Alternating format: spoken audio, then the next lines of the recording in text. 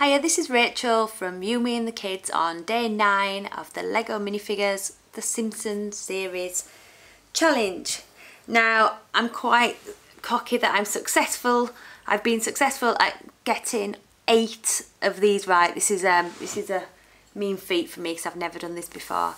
So, here we go for number 9. Now already, I don't even need to shake the contents into the corn like I normally do like that, because if you feel for this one, you will straight away know with the very distinctive hair who this is, and I'm 100% sure that this one is Marge Simpson. So let's see. Let's open it up. Now you may all laugh at me if I'm wrong. Being so adamant there. Have a look, we'll take out without me even looking yet. Anticipation. And this is what you get inside every pack, which is a great tick list checklist, so you know what you need and what you've got already. It's quite nice for children to have and to take out shopping with them. So I'll bob that down and empty the contents out of the packet. And yes, it is Marge, and oh yes, it has another skirt in. As you may see from Lisa there, the skirt is a little bit,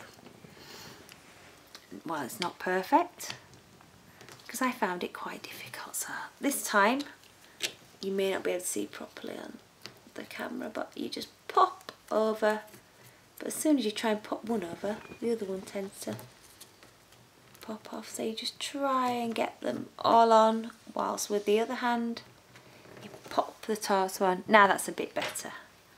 That one's a lot better, so second time. There you go, the head nearly weighing her over. The little pink handbag in her hand. And another one of the little squares there with the donut, which I can only assume is for Homer. So there we go. Tallest of all the Lego minifigures.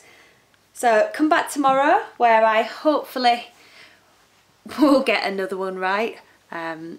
It's getting quite funny now, and I'm just seem to want a medal because I'm getting that good.